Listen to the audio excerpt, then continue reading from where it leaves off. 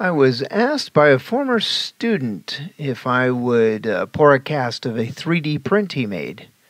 After looking over the print, I was fairly certain that it would be a quick and easy job. As I was preparing to compile the footage for a video, I saw a new AI option with the software I use. I thought I would give AI a try. Comment below if AI did a good job. Heck, comment if you thought AI did a better job than I typically do. Let's get to this.